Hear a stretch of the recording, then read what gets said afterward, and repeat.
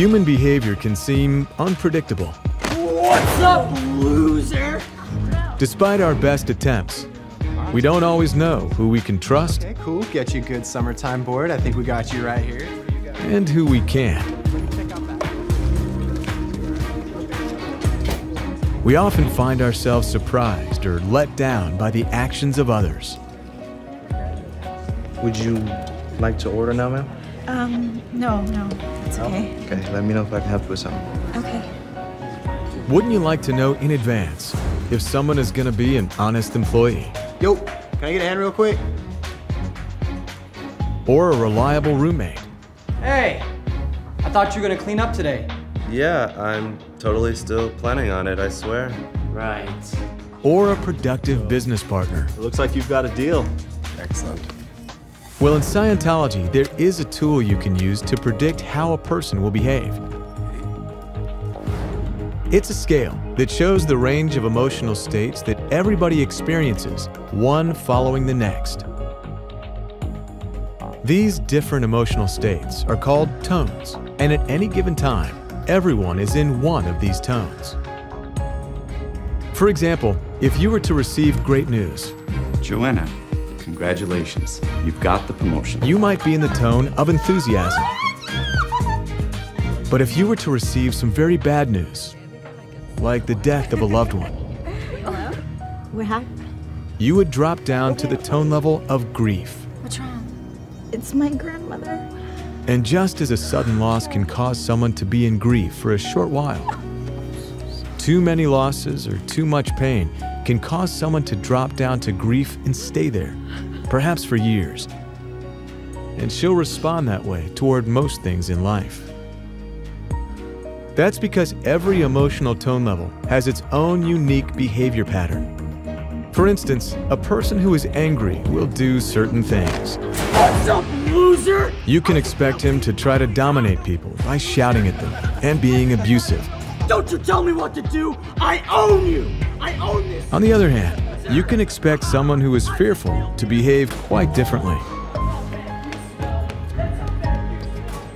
So there's a chronic tone level for each person, and they'll generally behave as that tone level dictates.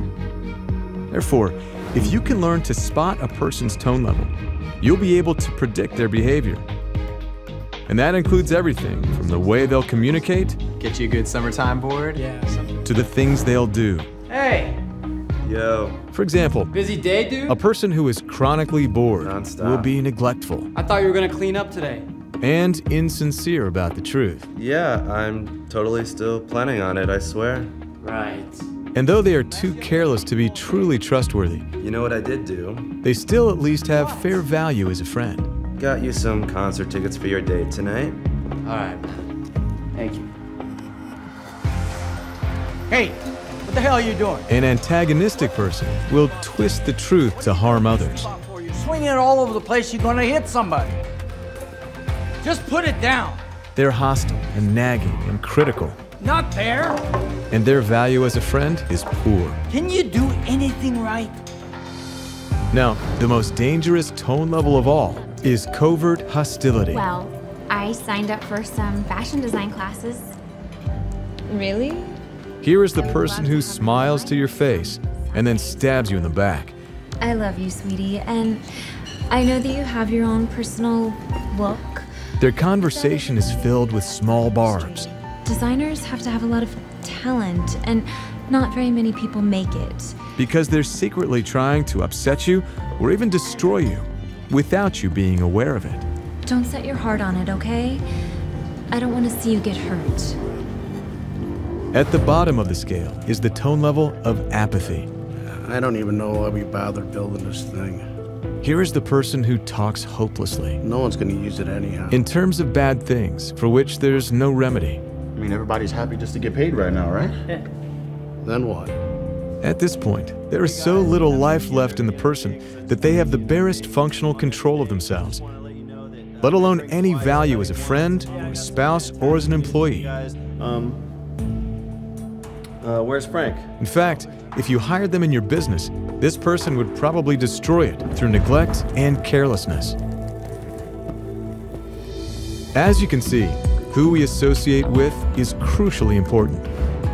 But if you can identify a person's emotional tone, you can reduce or eliminate the risks involved in all your human interactions. In Scientology, there is a chart which shows the various characteristics found in people at these levels, so you can learn how to accurately predict what a person at that level will do. It covers dozens of different areas of behavior, from a person's ability to handle responsibility, to how truthful they will be, and what method they use to handle others. You can also learn how to identify someone's chronic tone level simply by noting what they do with their eyes.